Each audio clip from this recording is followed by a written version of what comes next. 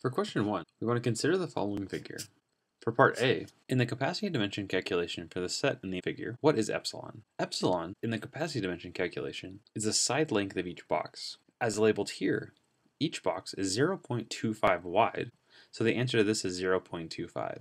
For part B, we want to know what in epsilon is. Recall that in epsilon in this calculation is the number of boxes of size epsilon needed to cover the set. Notice here, if you count the blue boxes, you need 12 boxes to cover the Julia set, so the answer is 12. For the remainder of the questions, we'll be considering this plot.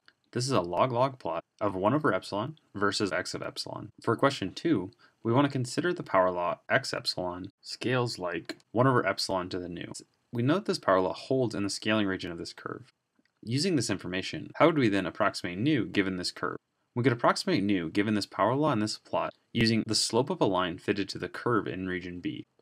For question 3, considering the same figure, on this type of plot, region B is called a scaling region. For question 4, we want to delve into what is causing the 3 different regions in this figure. Region B is the scaling region, and the shape of this part of the curve is due to the power law relationship. This is the actual region we care about on this plot. Regions A and C are numerical side effects of the algorithm. Region A is being caused by epsilon being too large. In this case, the entire set is being covered by a single epsilon ball. In region C, on the other hand, epsilon is too small, and in this case, each point is being covered by a single epsilon ball. Regions A and C are numerical artifacts of the algorithm and not important to this calculation. Region B, the so-called scaling region of this power law relationship, is usually what you care about when dealing with this kind of plot.